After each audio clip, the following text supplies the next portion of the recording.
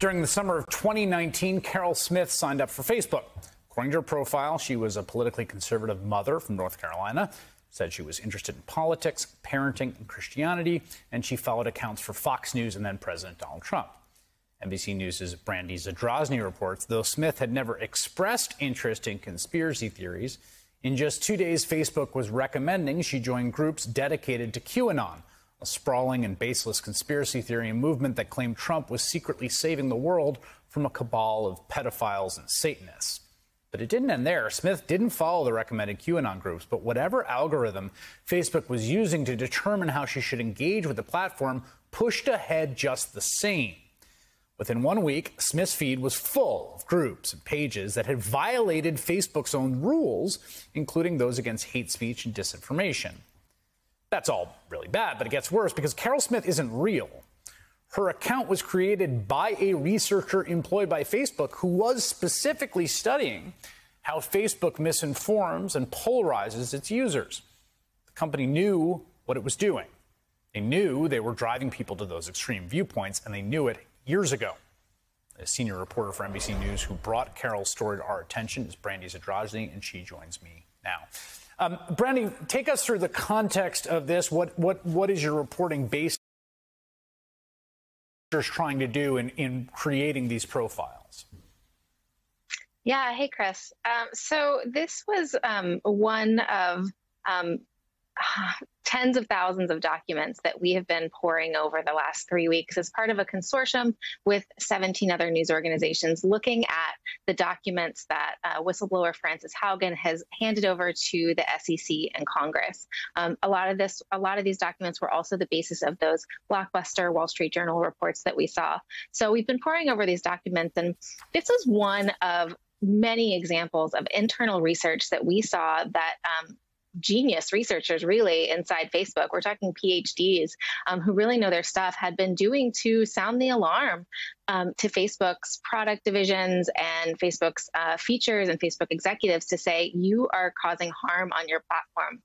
Now, also what is highlighted is that this was in the summer of 2019. Now, that it wasn't until October of 2020 that Facebook said, oh, hey, we're going to take QAnon down. They're actually quite dangerous. This is after several violent incidences, including some shootings. So it's not like it was any mystery to them. We know now that they knew for over a year this was a violent conspiracy theory thriving on its platform through its own recommendation algorithms, and it waited and waited and waited until a month before the election to call it quits. So I want to ask a very finely parsed question that I've been mulling on as I read your story. And let me see if I can articulate this specifically. So the algorithm is predicting that this woman with this profile would like this QAnon stuff, right? And it keeps pushing it towards her, even when she doesn't affirmatively say, yes, get me into that group. But at some level, it's like the algorithm's correct. They have her pegged as the kind of person who might be curious. I'm trying to get it. At what level is the algorithm doing the work here? And at what level is the work being done by people's nested preferences and trust relationships external to Facebook? Yeah, that's a very well-worded question. Earlier this year, I think about a lot because Nick Clegg, that's Facebook's VP of Global Comms, he made this blog post where he basically said, hey, it takes two to tango. And basically, it's almost like, to me, Facebook is pulling these people across the dance floor. And when they finally get them on the dance floor, hey, dancing's pretty fun. So, right. You relent and you join these groups. It's hard to say sort of chicken or egg here. But the fact is that even people who didn't get in at first and didn't want to be a part of these groups at first slowly made the transition over. And for what it's worth, Facebook does have this really interesting project going on called Project Rebel, and it's named for the 17th century Dutch inventor who invented the first navigable submarine, so you can get the metaphor. And it's diving deep to find out, how do these people get in these Facebook groups? How do they get to QAnon? Is it a crunchy moms group?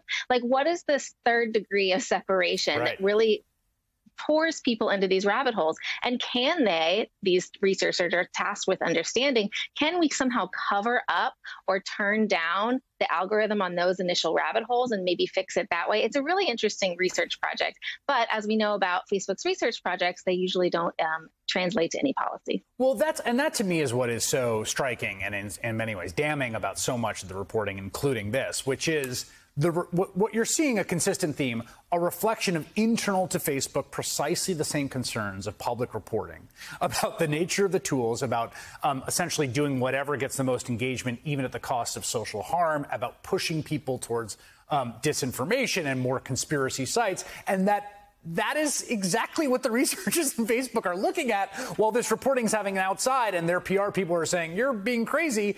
And Facebook's own people are running their own experiments and saying, like, we have a problem here.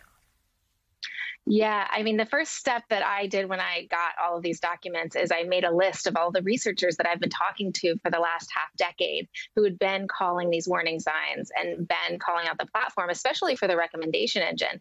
And, you know, I got one Stanford researcher on the phone, and I was looking over these documents with her, and she was so angry because you're exactly right. Facebook comms and Facebook top brass have been gaslighting us for years, saying, oh, that's not happening on the platform. Right. You really can't say that. That's not fair. It's actually quite nice for your grandchildren. And they knew the whole time. They knew the whole time. Yeah.